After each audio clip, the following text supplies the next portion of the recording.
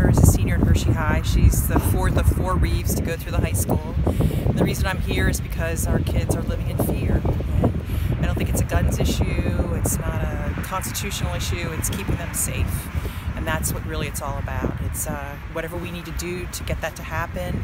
I think we should spend our money more on counselors and social workers who could connect with the kids more than making their high schools an armed fortress.